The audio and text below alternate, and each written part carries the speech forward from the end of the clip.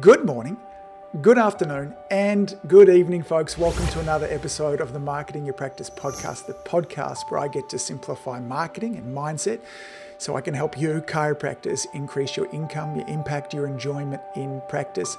I'm joined today by a friend of mine and physiotherapist, Paul Wright. Paul is the author of a best-selling book called The 1 Minute Practice. He's all about helping allied health practitioners have more freedom, increase the time that they get to spend doing the things that they want to do. Today's chat was really focused all in around how do we get more of the wants in our lives and less the needs. Paul introduced the concept of how many hours do you need to be in practice. And I think that the ideal scenario would be that you need to be in practice 0 hours per week, but perhaps you want to be in there 40 hours, which means you've got systems set up and other staff and your life set up in a way that the practice can run itself. Paul has helped hundreds, in fact, thousands of practices do this around the globe. He's working with chiropractors, naturopaths, osteopaths, physiotherapists, you name it, from there as well. Paul talks about the problem that comes from our over-reliance on staff and why when we fall in love, one of the great things about chiropractors is that we love what we do, but there are some challenges that come when we fall in love with chiropractic and our business model as well. And Paul also shares about how really great systems can make ordinary or good people into great people as well. I love this conversation. I think it is one of the more important conversations that I've had here on the Marketing Your Practice podcast. Let's jump in and talk with Paul Wright. Welcome to the Marketing Your Practice podcast, where we guide natural health and wellness experts through the pitfalls of marketing. Each episode, you'll learn simple, effective, easily actionable, and heart-centered marketing strategies. And here's your host, Angus Pyke. Paul Wright, welcome to the Marketing Your Practice podcast. How are you, my friend? Mate, I'm so happy to be here. I've hit you up for so many things over the years, and finally the tables are turned. So we'll see how this goes. I'm excited to. I'm trying to think about how we've known each other for 5 or 6 years now. I think we first came across each other. We share a lot of similar philosophies. There's often, here in Australia, there's often real separate silos between chiropractors and physiotherapists. I don't know why. I think it's mad. I think we have more in common than we have in different as well. You're getting less though. We're noticing that. We've got chiro, physio, podiatry clients there. The lines are getting more and more blurred all the time between each of them. So I think there's less barrier than there used to be. We're all in the same boat. I think it's interesting because I've no more reason to have any sense of competition with a physiotherapist than I do a dentist. So it's like you deal with the teeth. We have very different expertises, but perhaps we'll talk about that kind of stuff there too.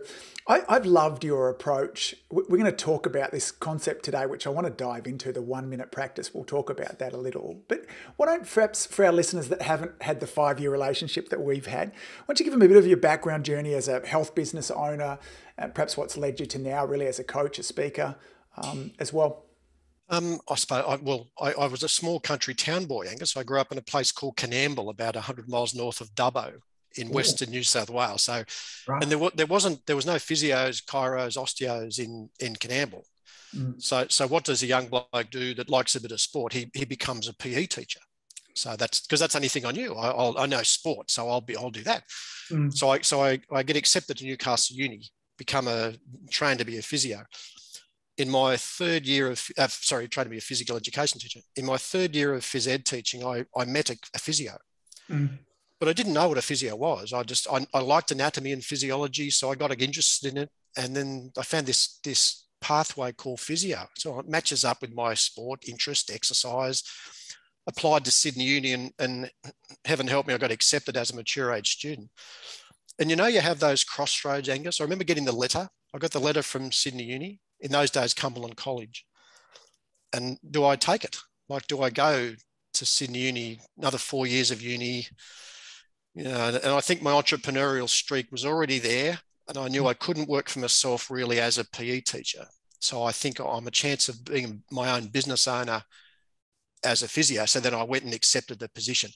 Hardest 4 years of my life, Angus. So I'm telling you, I just worked hard because I wasn't a natural student, and these kids are all smart, and I was a phys ed teacher from the bush. And I remember the first day on campus at Cumberland College, and I'd come from the phys ed school at Newcastle College, which was just a riot. Like there was a toga party every night, and it was just a riot. And we did some days, Angus, where the morning class was cricket and the afternoon was tennis. And that was our course. Yeah. So I go to Cumberland College, and the library was full on the first day, and it was just bum down and go for it. So I got through the course. Very quickly realised I couldn't really work for someone else. So I did a year in the public hospital as a physio, but then I opened my own practice. And over the next 15 years or so, I built 6 practices, and then I sold them. And there's a lesson there already for you guys. The only role of your business is to sell it. Whether you choose to sell or not, it's a different thing. But I sold my practices, exited, and went down this pathway of mentoring and helping other owners to grow their businesses the same way I did. Because I had 6 of them, Angus, but I wasn't going to any of them. Right. I was very much a remote owner. I lived in Newcastle at that stage, and 5 of them were in Sydney, which is an hour and a half away. So, I was fortunate. I think my lucky break, though, Angus, was my interest in, or my links to, the fitness industry, because I was heavily involved in technical education for personal trainers in the Australian fitness industry. And they always had a really good business strand at their conferences.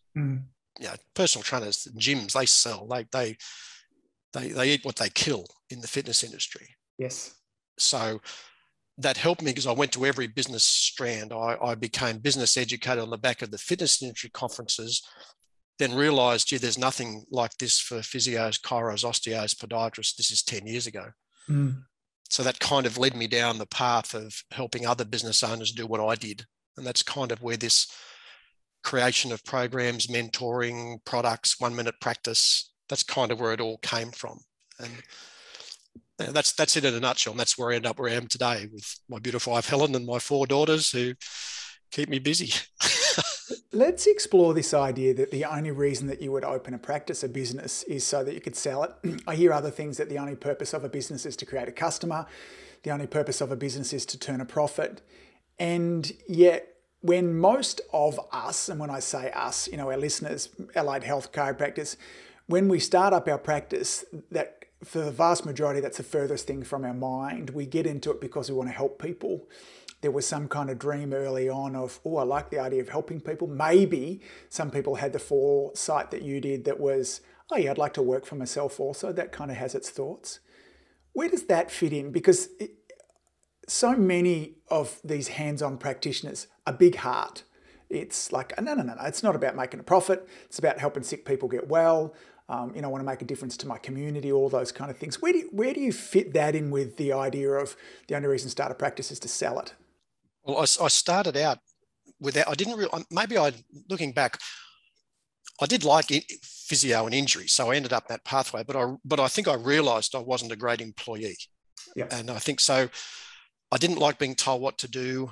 I saw a lot of things didn't make any sense when I looked. So most entrepreneurs are chronically unemployable. So I was chronically unemployable very early.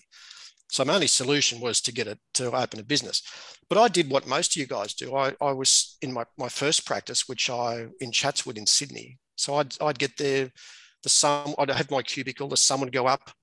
As I was in the treatment room with the window, the sun would go down and I'd still be there. I did that for a while. And it was interesting. We talked about turning points a while ago. I'm on Eastern Valley Way, which is a major road going through Sydney. And this bus kept going past. And I'm treating my patients, looking out the window as the day went by. And on the side of the bus was the writing, why most small businesses fail and what to do about it. And this bus kept going past. Now, I'm better now than I was then. I'm better at this is the old universe is telling me something. And it sent me this bus message hundreds of times. And finally, I contacted the number and I ended up at a Michael Gerber seminar, which was the classic E-Myth. Yeah.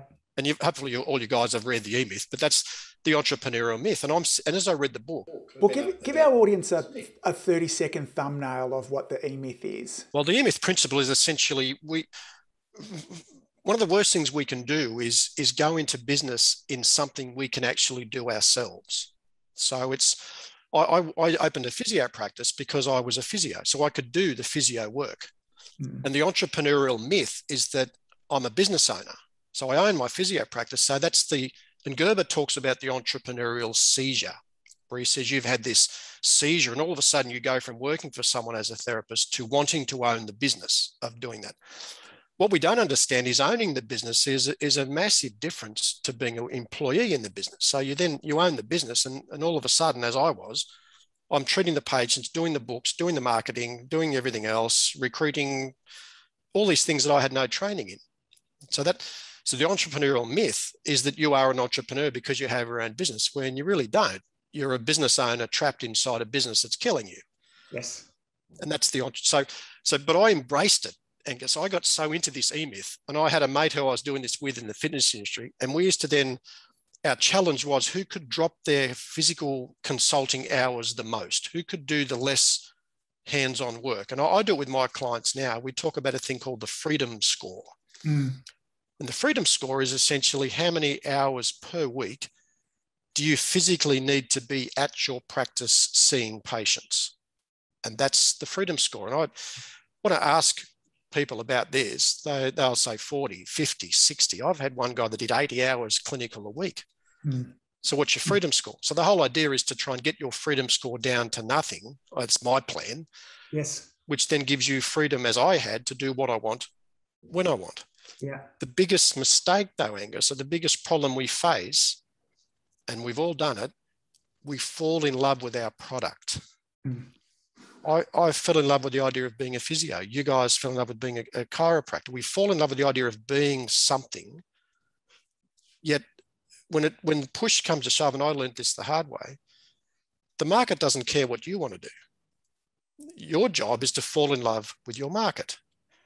Find the hungry market and provide the service for them, which is what I did. Like I went to physio school, Angus, not even thinking, is there a market? Do they need more physios? Do they need more physio practices? Because I wanted to be a physio. I wanted to open a physio practice, but I didn't really look very hard as to whether there was a need for that or a want for that, because I wanted to do it. Yeah. So my biggest challenge to you guys, what's the market want? Yes. And solve that, then you'll be successful. Yeah. I want to take a back step there too. I have lots of these conversations. I'm fascinated by them as well. And they're confronting for a lot of people. And you asked a question before, how many hours a week do you need to be in practice? Now, need is different from want, because the ideal situation would be is I need to be in there 0 hours, but I want to be in there 40, 80, 60. Whatever you want is good. So don't think for one moment maybe, that Paul is saying, what your wants are.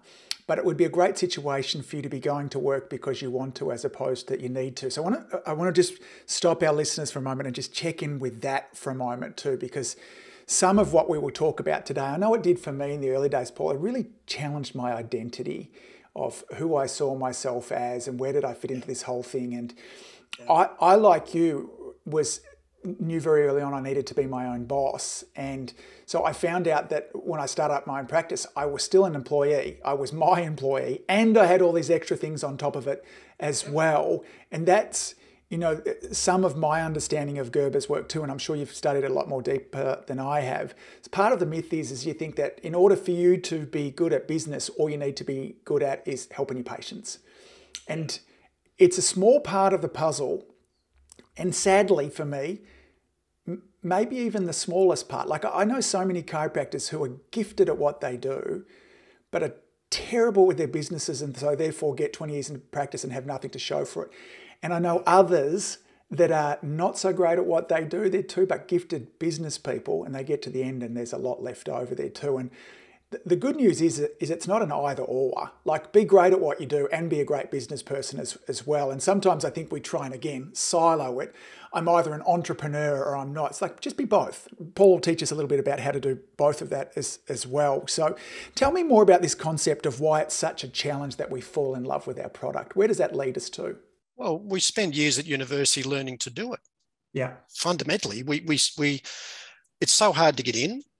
Then when you get accepted and something that you want to do, and as you said a second ago, our identity is crafted by us being a physiotherapist or a chiropractor. That's our identity, and you're the doctor. Yeah. I work with a lot of clients, and it's a mindset, Angus. And it's the idea that it's hard to get your head around, but you don't want to be the smartest therapist in your practice. I was very, very happy. My definition of success in my practice was that my book was empty and everyone else's was full. Yes. That was my definition, because what does that give me? It gives me freedom. Yeah. And now, when I say to my clients, we talk about freedom score. Yeah. I've got some that still do 40-hour-week consulting. But we know their numbers so well. We know their profit and loss. We know their analysis, and they don't have to do that. But they choose to do it, as you said, because they love it.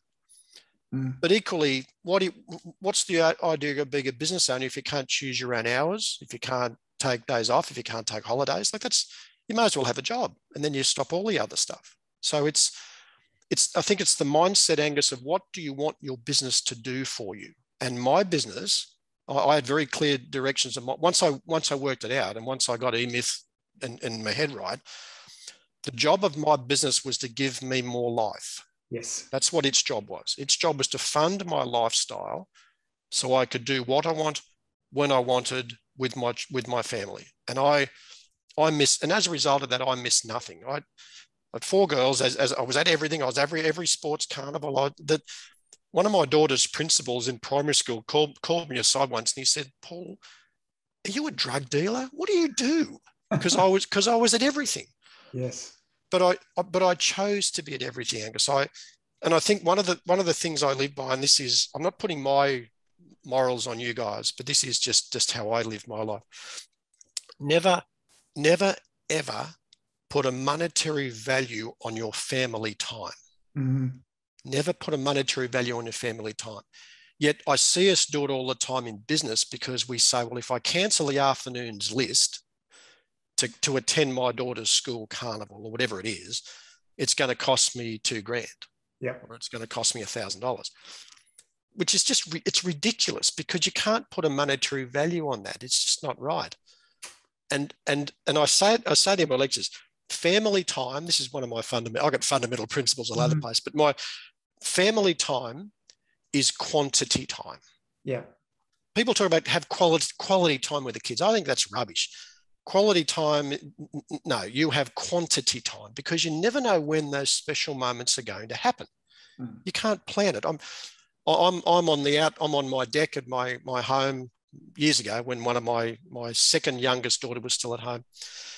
She comes home. I'm just reading a book on the deck, because that's what I was doing. I was just there at home because that was what I was doing. She comes in. She stands at the doorway, and she's not a crier. She's a very, very stoic young lady, but she's got this world's tears in her eyes. And I said, "You okay, darling?" And she just dissolves. One of those moments where she just dissolves. And I can count on one hand the number of times that's happened to her in her life. But she said but at that moment, she needed her old man. Yes. And she didn't say anything. I cuddled. She said, "You okay, darling?" "Yeah, I'm okay now, Dad." And she took off. Yeah. Put a price on that. What are you going to remember? You're going to remember the patients you saw, or you're going to remember that cuddle. And here we are 15 years later, I'm still telling the story. What are you going to remember? Anyway, that's my principles. The bottom line, you can choose to do what you want to do, but you should have the ability to choose. If the business is trapping you, if you're there because, the patients need me, or if they'll go somewhere else, or all these scarcity things, you're a slave to your business. Yeah. Like, that's not what I went in business for. I don't know about you guys. That's not what I went in business for. I'm a big fan of choice. It's come up a couple of times here. We've talked about wants versus needs, and what is it that you want in there too. I also, I want to share also a flip side to conversations like that as well. And certainly in the initial 5 years of opening up my practice, Paul, I was there a lot. And when I opened up the practice, I had a 6-month pregnant wife, and we had $2,000. Now, at that stage there, the best way I could serve my family and my pregnant wife, I decided, was be able to put a roof over our head and make sure that we had food each and every week. And that meant I worked a lot of hours to begin with. And I had a plan with that I didn't want to do, but because I guess what I want to check in, because I hear these things all the time, is that to get to the stage where you were sitting out in the balcony reading your book, smart planning, we can speed this process up with coaches and those kind of things there too. But I do think, and could be just a wrong belief system of mine, there's a time in the early days where there needs to be hustle. Like I can't, that you need to know what you're doing. Some people are better than others there too. And I see this with some young practitioners that see where I am now after 25 years of practice and want to start there. I'm like, this is not where it began. In the early days, I did the time. Now, if I knew what I knew now, I could speed that process up. But I want to throw that cautionary tale out there that, Paul went through different, I'm sure there were some 80-hour weeks in there. Yeah, but there was. Yeah. So we need to, I want to, because otherwise this is all the secret. We sit back and imagine our way into a practice where we're out in the balcony hugging our kids. I've got great relationship with my family because I've spent time with them. But in the early days, we have to kind of find our balance in there as well. Well, let me tell you where it fails, where it falls down for owners. Mm-hmm. There are two fundamental drivers to every business, Angus. The fundamental drivers are available market and available labour. So available market and available labour. Explain those. Well, let's tell you who gets it wrong. The guy that comes to me once in a seminar, he said, Righty, I want to open 6 practices in the northern beaches of Sydney. That was his. I said, okay, fantastic. Where are going to get the labour from? I'll just advertise. Well, firstly, is there market for another 6 practices in the northern beaches of Sydney? So is there enough people, firstly? And we're in the middle of a pretty big labour shortage here at the moment. So can you staff that? So there's a guy that's going to open 6 practices and he'll be doing it himself because there's no available labour. So there's a guy that hasn't got those 2 fundamentals right. The other example, the person that opens up in a regional practice. So they open up a practice in Dubbo, for example, or even worse, out either further west. Hard to get available labour out there. There might be plenty of market, but there's not enough staff to fill it. So that person is going to have trouble replacing the technical work. So they're going to they've chosen poorly in their option of where they go. Now so it starts with getting your fundamentals right. And it goes back to where we started today's session. Fall in love with the market. Is there available market for what you want to provide? Let's say you decide in a certain suburb in Melbourne is underserviced for the things you want to get or what you want to deliver. And there's people saying, gee, I wish you were closer, or all these other stuff. So there's a market identified. And there's a uni up the road that's putting out student after student and they're looking for work. So you've got a chance then of marrying those 2 things up. So you don't have to spend 10 years building your market because there's already market there. And you have to spend 10 years trying to find good team members who then will leave anyway and you'll be destitute. So if you get those 2 things right, I've opened practices, Angus, that I've never consulted in. What about the practitioner that says, Paul, I'm a dentist. My market is everyone with a set of teeth, and everyone in this community's got a set of teeth. Or I'm a chiropractor. If you've got a spine, I can help you. I'm a physiotherapist. So we see everybody as our market there too. What's the problem with that? Well, I know where you're going with the question. They haven't identified who their market is. Who's your niche? I mean, if I could go back in time, if I go back and have my time again, I would very strongly niche my practice. It'd probably be a knee practice or a shoulder practice or a back. It would be niched or a certain condition. Yeah, I would probably niche more firmly. It's easier to market to. It's cheaper to market to. All the reasons why we know niching is better. But you've got to make yourself an apples to oranges comparison with all of your competition. So if you find this market there's a market for, I don't know, golfers, or there's a market for swimmers, or whoever is the hungry market that don't care what you charge, that you can provide an exceptional service. Yeah. The other thing that it leads to, Angus, if you're going to niche, be careful about requiring highly trained labour supply.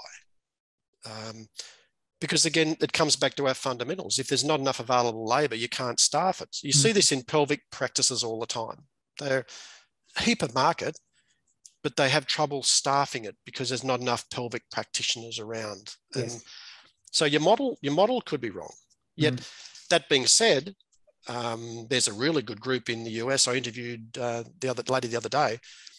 They're doing a lot of their work online now. So they're doing all this pelvic health work delivered online. So they can then employ pelvic health therapists in Texas to deliver the treatment through her practice portal.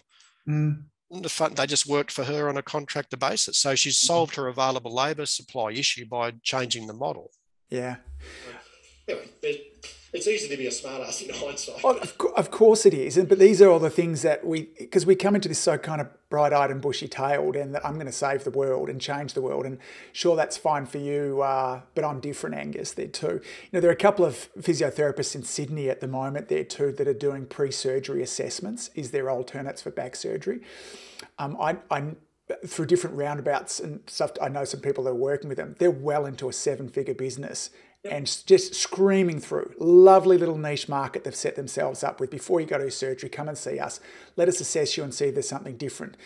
Not about shoulders, not about knees, not about cardiorespiratory problems there too. Back surgery. Beautiful website, focused in on it there too. So and sorry, the thing they're doing too, they're not afraid to piss off the doctors. Oh no, I bet they're not. So they're not afraid to upset the doctors by saying, and I know some guys in the States doing the same thing. Our job is to prevent a million unnecessary surgeries in the USA this year. Yeah, nice.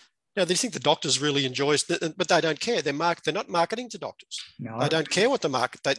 They're happy to piss off the doctors because they don't care. That's not their market. Their market is the person who doesn't want to have surgery. Yes. So you've identified your market, and your website and your marketing, you'll know this as well as anyone, speaks to that person. Yeah. Worried about your surgery. Is it necessary? Are you concerned that your surgeon is driving a Porsche and you've got back problem? Like, you can target this any way you like, but that's what are these people thinking? Let's get into this. Let's just say that, because I could talk about this stuff all day, because I just find it fascinating.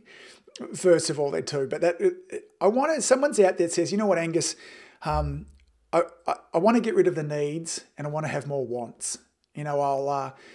So if I can get my need to be in practice down to 0 hours, and then it's a choice game. This is it. Then it's all completely up to you as well. Let's talk about some of the things, because I've got some notes down here in front of me. I'm interested about this statement I've heard you say before: 80% and out the door, not 100% and in the drawer. Please explain. Well, you think about the fundamentals of health professionals. What are the things that limit us? It's often perfectionism. So we worry, I can't put my name to that report because it's not 100% accurate. Or like, I'm not talking a report as in a medical report. I'm saying if you write a lead magnet that is, that 10 exercises to fix knee pain as a lead magnet that you're going to put on a website to get leads for, the health profession will worry about that incessantly, that something's not right, because they're worried that the 10-year physio up the road will look at it and think it's not right, and they'll feel like they're a fraud. So there's a lot of reasons why we don't do things. So, and I'm a fan, get it out the door.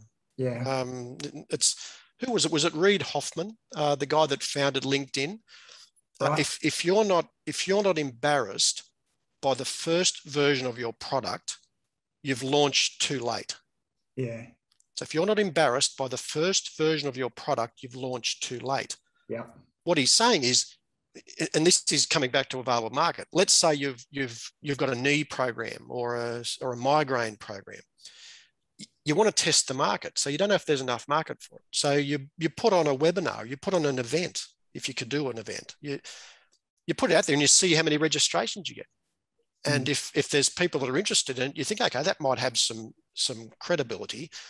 The smart guys will then create the presentation. They won't do it until they've got an available number of people. They'll do the presentation after they've done the marketing for it and they think there's a need for it. When we launched one of our initial programs, Angus, there was the 8 steps to freedom. Yes.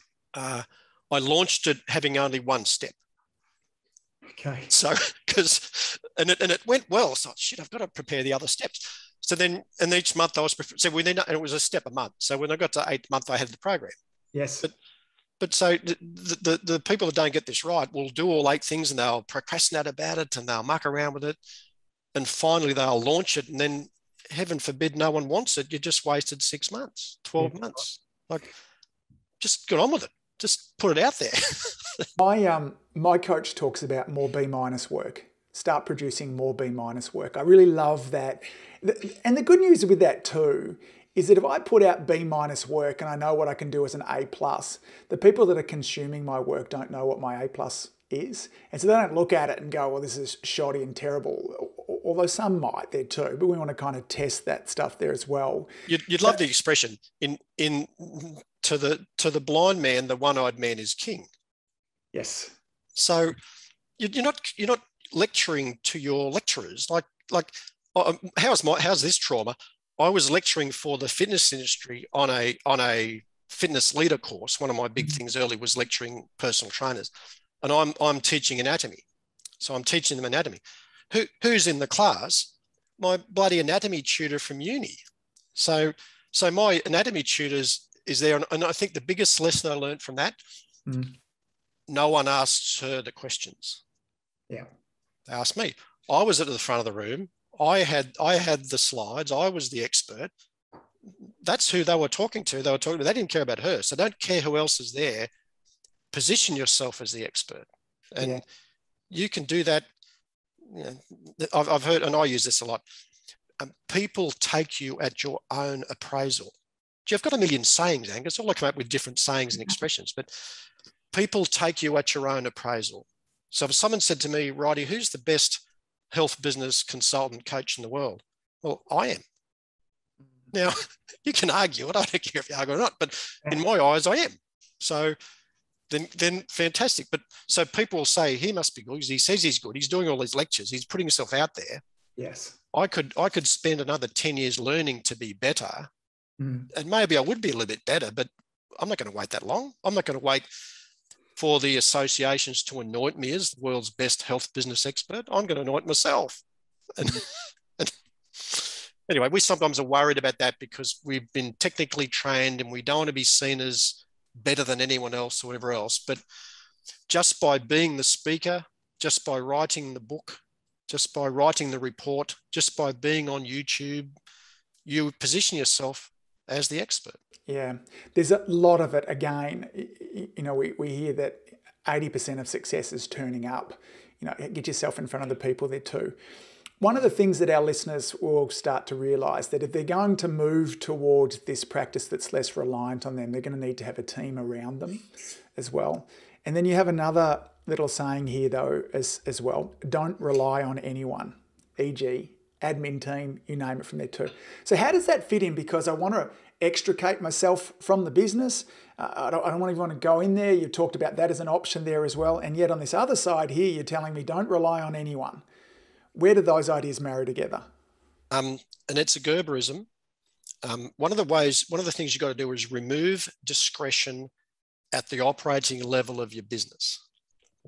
So what does that mean? You remove discretion at the operating level, meaning if you want to have a team member, a team that does really well, you've got to reduce their options because you can't. This is being terrible. Let me just. I'm going to dig a big hole for myself. But the other thing you have to do is you then leverage ordinary people with great systems. Mm-hmm. Because we've talked before, if available labour is skinny, if you can't get and health professionals for years have struggled finding high quality team members. They can find some team members, but their quality might not be as high as they'd like, or these guys have started their own practices. So there's just not high quality. So how do you solve that? Well, you create systems inside your practice that make these people better than they are.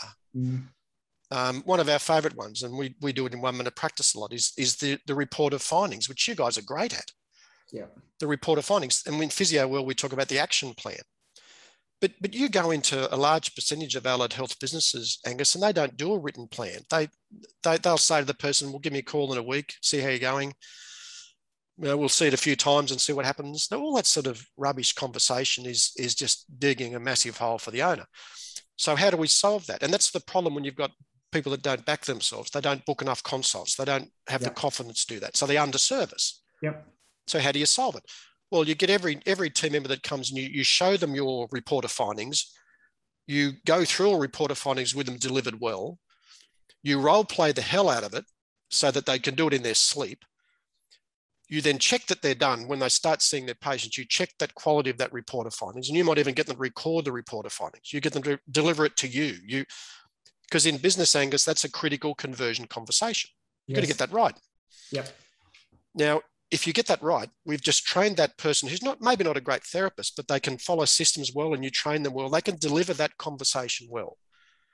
See, we've leveraged possibly an ordinary person or skill level with a great system to make the patient think they're better than they are, give the patient confidence, and then book in consults in advance. That's a trainable skill. Yeah. And that comes back to the rebooking frequency. So this training of that conversation is it's something I do a lot of it. And you get a 20-year veteran to deliver your report of findings and action plan. Yeah. And it's terrible. Oh, we'll do a bit of this. We'll do some of this. We'll try a few of these, and we'll see how we go. Like, imagine going to the brain surgeon, and the brain surgeon with his scans. Oh, we'll do a bit of this, and we'll cut out a bit of that, and then we'll have a muck around and see how it goes. No. Yeah. I want you. Paul. I'm going to cut through here. I'm going to do this. I'm going to specifically remove just that. And then we'll do this and this, and you'll be fine, because I've been doing this for 20 years, and that's exactly what works every time. Yeah. How does that sound? When do I book in? It's the words you use. So because we don't train our team in that conversation, we think they're okay at it, and we look for high quality therapists who we think can already do it. We don't know if they're doing it or not. This is the list killer. They see 20 new patients a month, and they're empty, and their books are empty. Yes. How's that happen? So what I'm saying to you guys, look at those critical conversion conversations. There might be 5 or 10 of them. What are the things in your practice where the leaks are? It might be that action plan. It might be the cancellation phone call. It might be how the admin team handle the inquiry call. And think about why people ring your practice. Are you open Saturday? How much is a chiropractic consult? Think about the questions you get at front desk. Now, with poor training, as in no training, yes, the admin team wants to answer the question. How much is a chiropractic consult? $80. So they think their job is to answer the question. They think that's the question. But regardless of what that person asks you, are you open Saturdays?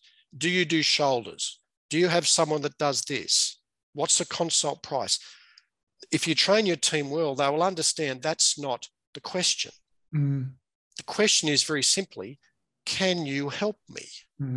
That's the real question. But we don't train our team to identify that. Therefore, the admin team answers the question because they think that's what they've got to do, and it falls over. Poor training. How should somebody answer the question, what's the price of your consult? What have you done, Angus? Right, I've hurt my shoulder. How'd you do that? You know what? I was playing cricket in the backyard with my kids. Had it for long? No, just started on the weekend. Yeah. What makes you want to get treatment for it now? Why all of a sudden are you going to get something done about it? Because I can barely lift my arm above my head at the moment. And how's that making you feel? Terrible. Frustrated. Yeah. And if it doesn't get better, what's going to happen as a result of that? Well, at the moment, I'm having difficulty showering myself, and so this is becoming a problem too. Well, we can't have the wife doing that showering stuff for you in that sort of situation. Let's check the diary, Angus. We do 1,000 of those. That's exactly what we do. How's 2:00 this afternoon? That'll work just fine. Now we're just mucking around. But yeah. But the point is that wasn't the real question. Is not do you fix shoulders, the real question is you've got a problem. Can you help me? Yes. And the moment we identify that, and we act on it. Now, occasionally someone will come back and, okay, and how much is that? You can tell them then, but that wasn't their original question. Now that's again, some people will say, Paul, I don't know, what do they say? It's a sales. Paul's just done a bit of smoke and mirrors on me. He's done all this stuff. But if I fundamentally think I can help you, if we delved into that and you told me more about your shoulder and I think I can help you, I have a moral obligation to get you into my practice so I can. If I give you the price, and you go and ring around and get someone else who might not be as good as me or my team, I've let you down. Yes. So, and I interviewed a clinical psychologist once about this exact area. And I said to him, as he was talking about words and the power of words, and I said to him, at what time are you manipulating someone? I said, when in this are you manipulating someone? Mm. And he said, Paul, it's only manipulation if it's in your best interest and not theirs. Yes. It's only manipulation if it's in your best interest and not theirs. If I can't fix your shoulder, Angus, if I don't know what's going on and I'm a fraud, then I'm manipulating you, and that's abysmal behavior. But if I think I can help you, and I've done 1,000 of them, I see that all the time, then I've got an obligation to get you in. And that transposes to the treatment plan. It's the, they get so, health professionals get so caught up in money. They get so caught up in the number of consults. They get so caught up in all this other stuff that they sometimes they underservice. And my favorite solution to that, Angus, and you guys can use this, I get all of my guys to say, if you were my, if you were my brother, Angus, you'd be coming in 3 times a week. You'd be doing this and this, and we get you back to tennis and basketball, no problems at all. If you were my, and if you pick nothing else up from today other than that, if you start every report of findings with, if you were my brother, mother, sister, father, whatever it is, yes, this is what they'd be doing. It's a very disarming, it's a very caring, and it's just telling it. And if it's true, Angus, if you were my brother, this is what we'd be doing, then my job is not to look at your finances. My job is not to say, can you afford those consults? That's nothing to do with me. Yes. My job is to tell you what's going to give you the best outcome. Yeah. And that's the response to that. Yeah, totally. I mean, we've talked lots about choice in this today. I think the onus on us morally and ethically is to give the very best recommendations and just let people choose. That's it. There's nothing stressful about that. And going back to that phone call as well, then morally also we must let the person know, because they wrongly think that the best tool they should use to choose a practitioner is price. And they've come to the conclusion that that's what it is. And we must tell them that, no, this is, when it comes to your health, shopping on price is actually not a smart thing to do. Well, we've done that to ourselves, Angus, because we haven't differentiated ourselves in the marketplace. Yeah. If you're the only guy with the XYZ migraine program, you can't be compared on price because you're the only guy that's got it. Yeah. So we haven't differentiate ourselves well enough in the eyes of the consumer. Yes. Because otherwise people are going to make a commodity decision. They'll make it based on price because they think that's what it's based on. It's not. And people aren't actually price sensitive, Angus. They are value sensitive. And if you identify this, and I did it to you, the significant emotional event, what's the real problem, Angus? What makes you want to seek treatment? Because pain is not that. Yes. People think, we analytically think that pain is the driver, but it's not. What's that cause? Well, if my back doesn't get better, I can't go to work, and then I'll lose income and I might lose my house. If I can identify that, and I say to all of our clients, find the significant emotional event. Why is that person in your practice? And if you know that, and if our whole program is getting you to work so you can feed your family, that's our goal. We'll keep you at work, Angus. Don't you worry about that. We'll keep you going. You'll be able to provide for the family. We're in this together, mate. Let's get into it. Yeah. If I'm talking pain, I've lost the point. That's not what it's about. Yeah. That's a key thing to know for so many reasons too, because if I want follow through, Paul, here's why I need you doing this twice a day. Remember, this is not just about your shoulder pain. When we get this sorted, this is going to mean that you're back at work and you're staying there too. So it's important for all those kind of, for so many areas there too. I think because this conversation there's clearly a round 2 and probably a round 3 in here for us as well. You have, particularly with regards to running what is the 1 minute practice about? What does that mean? Where does that term come from? You had a book that's titled that too. It's a lot of your branding. What is the 1 minute practice? Well, I identified in my business, what were the key systems that allowed me to distance myself from the practice? And we talked about one of them. We talked about the report of findings or the action plan. So we looked at the different parts of a business, and we talked about the new patient register. So one of our systems is in 1 Minute Practice is a new patient register, which is simply think about in your practice and following Gerber, what are the fundamental steps that have to happen in your practice on the new patient journey. So they arrive in your practice, we get their details. We want to know their referral source. We want to know, did they complete their patient intake form correctly? Did we identify the significant emotional event? Did we do a report of findings? And I added, and then we just think, what are the other steps? Did they get a new patient email? Did they get a new patient thank you phone call? Did the referrer get a thank you call? And I'm not talking about a doctor referral. It might be just my mother sent me in. So that's one of the steps. So you put that on your new patient register. So, and we check yes or no, did each of those things happen for every new patient? Now so how do you run a 1 minute practice? You set up the systems inside your business.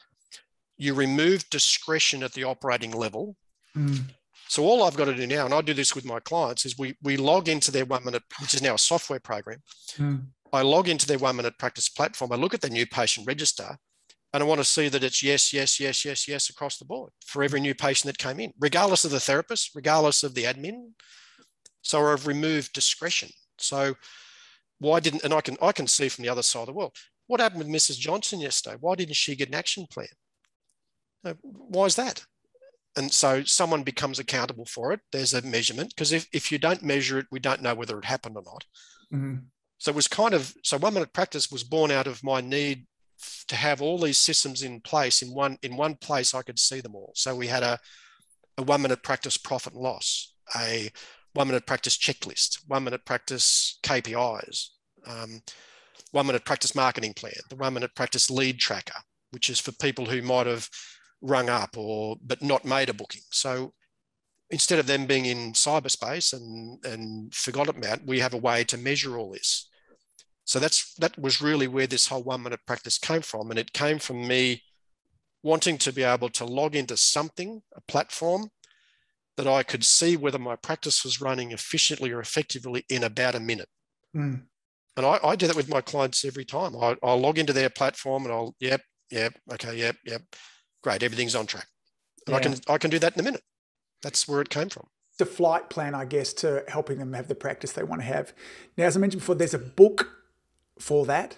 Now, I'm all the links will be in the show notes, gang. So in underneath this too, because Paul's been generous enough to kind of give me some discount codes. Whether you be a local Aussie, there's one code. I'll have all these in the show notes for you. And then if you're overseas as well, he's given you a fair kind of whack discount with regards to that too. So thank you.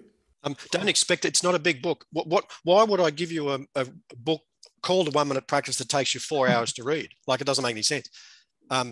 Fundamentals, how to run a 1 minute practice, and I think it's $4.95 or something. But that's the links are under there. So, and use the codes whether you're in Australia or OS, and they'll get you started. But it's a good place to start. And there's some really inside the book, in the first couple of pages, you can get a link that takes you to a lot of resources. So you sample action plans, sample marketing planners, sample new patient welcome sequences. That's all in the link in the first couple of pages of the book. Yeah, love it too. You also do a live training once a month as well, where you kind of demonstrate a whole bunch of this as well. Can you talk a little bit about, you refer to it as your kind of practiceology demonstration? What goes on in that, and who should come along to that? Well, essentially what we put together is a monthly presentation that because the Practiceology is our overriding health business mentor program. It incorporates 1 minute practice, the software program. It incorporates online training programs and also a part of our group, our mentor group, and mentoring from an experienced professional who's done all the 1 minute practice systems. And that's called Practiceology. So we do a monthly demonstration of how that works.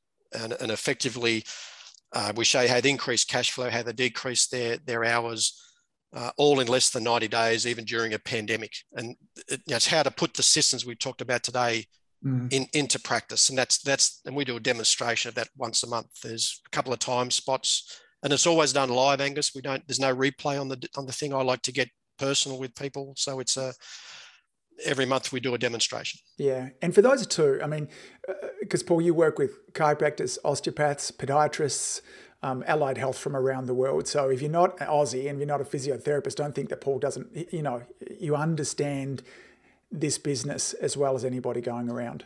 We're all the same.